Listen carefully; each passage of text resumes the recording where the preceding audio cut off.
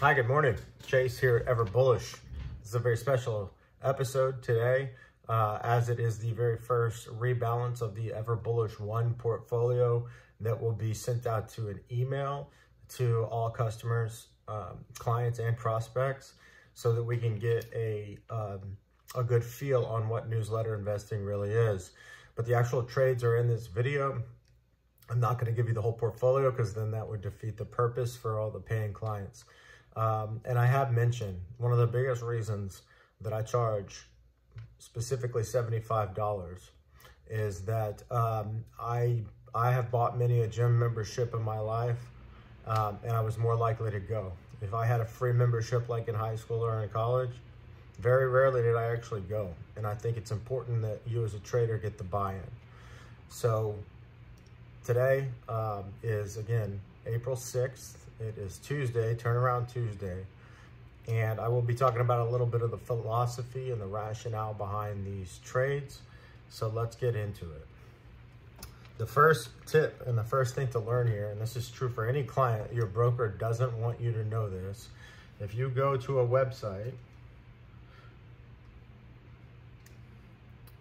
called Portfolio Visualizer, you can save and backtest and result track any portfolio for time, for return, and you can benchmark it to any ticker that you want. It's very, very simple. I have it pulled up on 2 computers right now, so I can't show the actual portfolio, and I wouldn't want you because you could screenshot it and see the whole positions. So, anywho, let's get past that, and we're going to talk about the rebalance very quickly, some methodology behind the rebalance. Then we'll talk about what to trade on this great Turnaround Tuesday. So we'll also listen to one of our songs. I got a good one for you today. Okay, so with Portfolio Visualizer, you also get any parameters you want to set is what's on the first page. So here I have the 1st of January 2020 through April 5th, so as of yesterday. Great way to track your portfolio. Hold your advisor accountable. They do not want you to know that this is available, especially for free. You get up to 3 portfolios that you can save anytime you want, and then you can use it as many times as you want, as long as you don't save a portfolio. It's a great way to get into managing your own investments.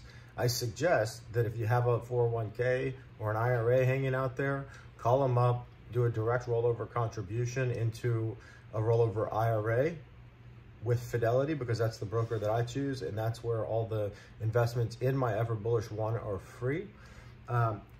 Follow one of these portfolios or build your own. Don't matter to me, but I do want to share some results. So again, this is the Portfolio Visualizer. This is the download. I will link to it on my website, to the performance metrics on my website. The start date is January 1st through yesterday. I did an initial balance of $100,000 compared to the Vanguard 500 index investor class index, which is essentially free because it's so inexpensive. So I charge $75 for mine. You can buy that one and have incur almost no cost. No reason to really fluff whatever the internal expense ratio is. So on $100,000, I am skipping the positions, so you can't read those, but those are the positions.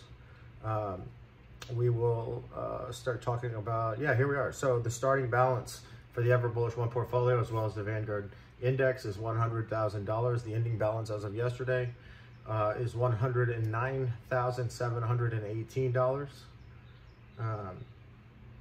That's a 9.72% return. So at 100 grand, you would have made $9,720 in my portfolio. Go ahead and subtract the 75 that you paid for it. So for a quarterly performance of 9%, that's pretty righteous. I am going to talk about the Vanguard index. So the Vanguard index is doing very well right now. High tides are rising all ships. Remember, it has 0 exposure to small caps, 0 exposure to mid caps, 0 exposure to certain overweights and underweights of technology, energy, solar, clean energy, electric vehicles, airlines.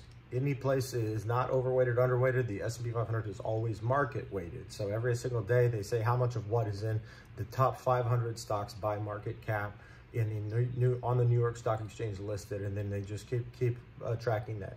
Nothing wrong with it, but again, I'm a bit of a build a better kind of guy, and I'm proving that I can do it right here. So the Vanguard index is up 8.96%, or it's at $108,966. So we're both doing very well. I'm still doing better. That's about $1,000 worth of outperformance, a little more than a lot more over. Well, no, let's call it $800 worth of outperformance over the last 4 months. But here's the cool part. This is also a really good plug for the free portfolio visualizer website. So 9.7% return for the EverBullish 1 portfolio, and all my clients that decided to implement that when it came out. And since then, and I'll show you why in a second, as far as, so 8 versus 8.97%. The standard deviation of the EverBullish 1 portfolio is 5.89%. That's a good way to measure the kind of the average, not really the average, but think about it like 66% of the time, the returns fell within 5.8% of each other. That's a volatility metric. With the S&P 500, the standard deviation is almost 8%, 7.9%, so it's more volatile. The Sharpe ratio on my portfolio is 4.79%. Sharpe ratio is a good way to manage the portfolio manager's performance versus a standard. I'm truly not gonna fluff that too much, because we're comparing this to an index that's not managed, and also Sharpe ratio over 4 months kind of straight up shouldn't be used. You need to look that over a long period of time, like 5 years. So I could take that route and promote myself, but I'm not. Sharpe ratio, it is great over the long term. It is not indicative of anything in the short term, in my opinion. And the U.S. stock market correlation, those are the same because I'm comparing them to each other. Okay, portfolio growth. This is a monthly performance. The blue line is the EverBullish 1, my portfolio, or yours if you're a customer. If you're a prospect, this shows that each month it's a more stable ride, and it's an outperforming ride. I called this. You can go in and put the same positions after you purchase the portfolio and re-back test it if you want to keep me honest. But, this is a third-party website. I have no affiliation with them.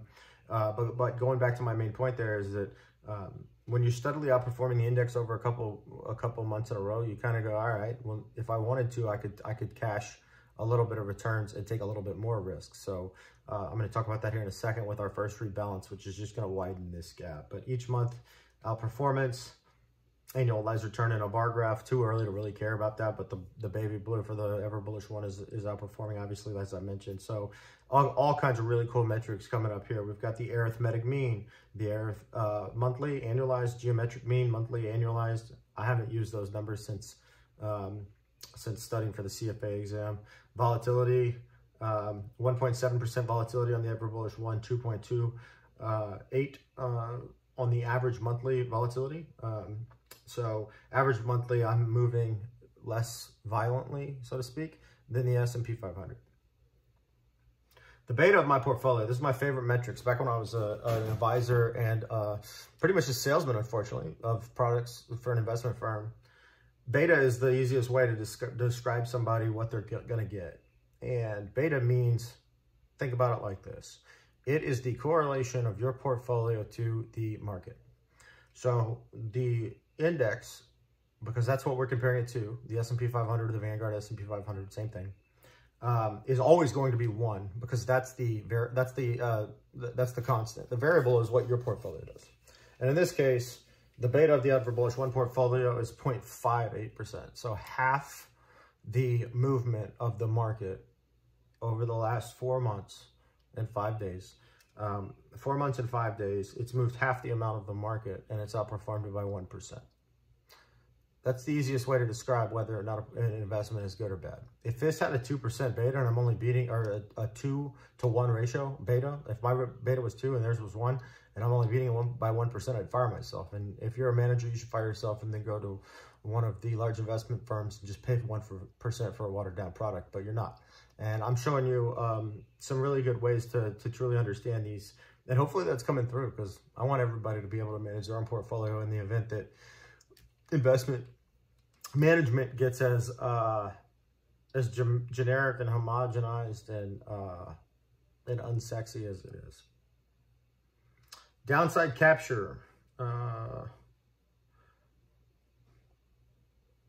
That's not really imperative or really even applicable yet. But the final risk and return metric that I'll use in this portfolio visualizer is the positive period. So 4 out of 4 versus 3 out of 4. The month of July, the S&P was down and my portfolio was barely above water, but it was above water. So this is kind of a way to go, okay, I know that my investment manager is doing the right thing. And it just makes you feel more confident in what you're doing, which is very important about sticking to a strategy. So anywho, final piece, we got to skip those position pages. I'm going to link to this, like I said, on my website. And once I can figure out all of that, it will be the PDF format. And of course, I have to leave out the actual positions, but any of my customers, obviously you get all the positions. And then here, I'm going to even give you a couple because we're rebalancing. So let's just get straight to the rebalance. Everybody that is a customer, which is who this is made for, knows what they own. But here's what we're going to do. Real simple. Trade rationales. We're going to sell CVS. We are going to sell Activision. And we are going to sell Etsy. Those stocks did not perform like I thought they would. And we're going to cut them loose because I don't see a lot of upside. Okay, video game company. I think the market's already taken into account that we have new Call of Duties coming out. That we have a lot of already priced in upward trajectory with the current stock price, or past performance, I should say with the current stock price on Activision. Augmented reality coming out. Apple's about to bring out a headset supposedly that weighs less than an iPhone. That'll be really cool. I just don't see Activision keeping up, and if they do, I'm okay missing out on that because there's better opportunity out there. I should say all rebalances are optional, but this is a little bit more of what you get when you gain your edge with the EVERBULLISH advantage. And I genuinely want to beat the market by 10% this year. That's my goal. I know that that's incredibly unrealistic, but I think that I'm good enough to do it. So we'll see. And I think that you can be too. So secondly, we're going to sell Etsy. Etsy just has not moved. This was kind of the Shopify, the Spotify, the at-home lockdown. Everybody's going to start a company. And we're going to get this thing online. It didn't work out. It just hadn't moved. I don't think it's a good stock going forward. I just rate it as a sell in general. So even if you're not a customer, if you're following along, if you own Etsy, get rid of it. There's a lot better out there. One of them is Shopify, but even deeper, I just get out of that space, especially with coronavirus. It seems to be going away in the news, at least. So, bearish on Activision, bearish on Etsy, and then CVS. I like CVS. I like the product. I like them top down. I like their dividend yield. There's a lot that I like about it. Again, I'm making room to buy the more opportunity that's out there. One of them is a position we already know. You can probably guess what it is. It's a suppressed position in Ride. So we're gonna sell those 3 stocks by the end of this week. So by Friday. I'm gonna send multiple emails out to the customers so that we get this message. I want to keep everything timely. I think that's a cornerstone of newsletter investing. So again, we are going to sell Etsy. We're going to sell Activision. We're going to sell CVS. We're going to wait the 3 days, and we'll be at the beginning of next week to be able to deploy that cash because of the 3-day settlement with stocks. And we're going to split that between Ride. Everybody bought at a different time, or most people bought at a different time. Not everybody bought at the very beginning of this year, but this is why that doesn't matter, because we're going to equal weight what we sell with the proceeds, and we're going to rebuy into Ride, and we're going to rebuy into, or actually purchase into, with the other half of those funds, we're going to buy Delta Airlines. And this is a reopening play. This is an undervalued stock. I like flying Delta. That's the only company that I can stand. I mentioned before, I'm a top-down guy. I'm a Peter Lynch guy. I love Delta Airlines. I love it at its current price. I love the cheapness of jet fuel right now in comparison to what's going on. This is an industry that the government has never, ever allowed to fail. Simply, it's the linchpin in the economy is air travel. So super bullish on the airlines, mostly bullish on Delta. So the symbol for that is DAL. So again, final time I'm going to talk about this. We're going to sell Etsy. We're going to sell VI Activision. We're going to sell CVS. We're going to let that settle. Whatever that amount is left in cash in your portfolio, divided by 2. Place an order to buy more RIDE to lower your basis. We'll be lowering our basis in RIDE from somewhere in the mid-20s to somewhere near 10. Pretty good value. Secondarily, we will be buying Delta Airlines again. I just gave you the spiel on that. I don't care what the price is. I think that that's the right move right now. Your portfolio manager isn't doing this. I am. Okay, cool. Let's move on to where we can learn a little bit for our non-client, non-prospect strangers here to learn a little bit more about investing. So second piece of this is why I'm doing this right now. The second piece of why I'm doing my rebalance in the middle of the month versus the beginning of the month is, if you have followed anything I've done, the Stock Trader's Almanac, which I think is an important trading tool, pretty much a required trading tool to be a good investor, is pretty neat in its conviction. So I'm stealing this idea completely. I never thought about this before. It's a little silly for somebody that's so passionate about all this to not know this, but I would like to rebalance on the 15th instead of the 1st. The main reason there, the Almanac doesn't go over this, but it's my own kind of hypothesis, is basically that if you rebalance on the 15th, there's some studies that show that there's more funds coming in the middle paycheck of the month for high net worth customers, or not even customers, high net worth investors. A lot of people quit on the 1st, or at last should say the 30th. So when we have an aging workforce, we have 3 times as many baby boomers than we do current workers. And as they're retiring, a lot of the times when they leave the workforce, that last paycheck is going to be at the end of the month. And then there's a 2-week lag for the contribution. And then if they do roll it out or send it somewhere else, that's going to stay in there for another 2 weeks because it gets invested, has to settle, and people typically wait a little bit before they do their rollovers and such. So that's my own thought. It's probably where this dude, who is a very, very sharp guy that publishes the Stock Trader's Almanac in his company, got the idea. He didn't explain it in there, but your portfolio manager isn't doing that either. They're managing too many inflows and outflows. If you're managing this on your own, you can pick that up. I think that's valuable enough to give yourself, let's just say, conservatively, 0.25% of a portfolio over a year, but just by rebalancing on a different day than the rest of the market or your benchmark. So, all right, we're going to shut the door on that. Done with that. We're going to move on and take a look at the market. This will be my longest video. We won't go any longer than what we're doing today. And it's because I wanted to tend to my customers first. Secondarily, I want to teach everybody something. So let's take a look at the Stockmaster app. All right, RIDE is up a tiny bit today. That's cool. All right, so it looks like tech is coming back. Let's see what TQQ, which was my swing trade of the day yesterday, is. Swing trade of the day yesterday, TQQQ.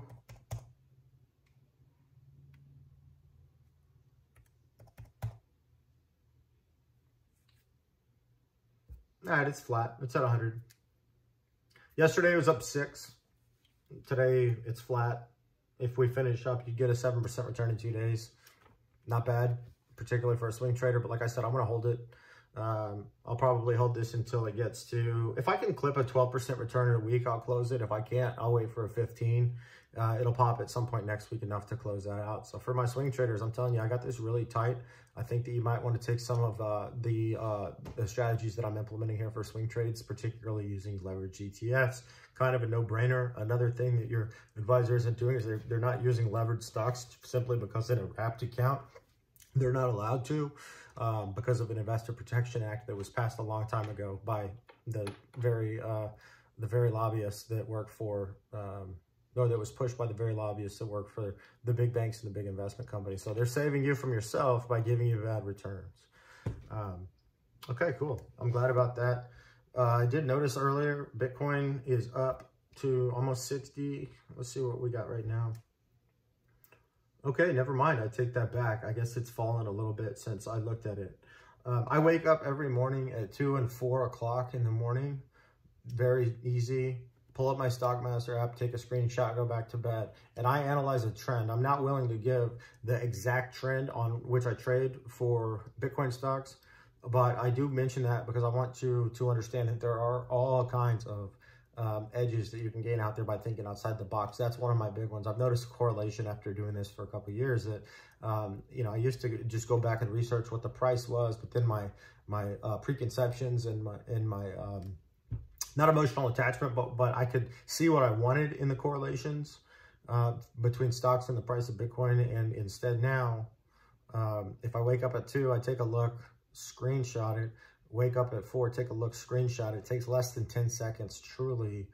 And then I look at those screenshots before I look at the price of Bitcoin and its correlating stocks. I find that I make a lot better trades on those days. So that's also what it takes as far as being dedicated and whether or not you want to, you know, get an edge on the market. So I love this stuff. It's not labor to me. It's not work to me. And at this point, you know, waking up in a groggy haze and maybe grabbing a sparkling water out of the fridge and going back to sleep ain't bad. So trying to think of anything else. We're pushing up on 20. I'll start playing a song for you while we do our outro. Plug, please follow my podcast. If you're interested in my content and you can't see the YouTube videos, please share this with a friend. Consider purchasing an EverBullish 1 or the EverBullish Balance or the EverBullish Dividend portfolio. Take a look at Portfolio Visualizer, which is a great resource. I'm telling you about it. I wish that everybody knew about it. You'll be a better investor because you have it, and you'll strike some fear in your managed account manager's eyes if you just say, listen, I downloaded Portfolio Visualizer. I'm going to track this too. So we got to keep people accountable, especially if we're paying them, you know, $1,000 on an annual basis to underperform a portfolio that I built and only charged $75 for. So here's the song. Let's do it. I know I got it pulled up somewhere. So this is called The Queen and I, and it's by a band called Gym Class Heroes, and they were huge in the 80s. They were huge back in 08, 09. I wouldn't call them emo. They got a cool hip-hop vibe. They're from Buffalo, New York, I believe. The lead singer used to be married to Katy Perry. His name is Travis something. Really cool band. Started reviewing it, kind of going back to my library and hearing them out. So this song again, The Queen and I, Cruelest School Children is the album, and really cool band. Check it out. Nice vibe for the day. And with that, I'm going to leave you. Chase it EverBullish, the Stock Sherpa on YouTube. Check out my day trades, which I'm posting today. It'll be a lot of what I just talked about. It's going to be heavy in TQQ, just so you know, everbullish.com. This will be under the day trade section. I will publish my watch list and my ready list. I'm going to try to spread the word a little bit on Reddit. So if anybody out there is on Reddit and is interested in newsletter investing and wants to post this for me, I'd love it. Follow my podcast. Follow my YouTube if you like it, and send me some info on what else you'd like to learn about. I'm trying to give as many nuggets as I can to help you become a better investor and to take on the institutions that are tilted against away from you. The table is tilted. So with that, let's get rich and all the best. Bye-bye.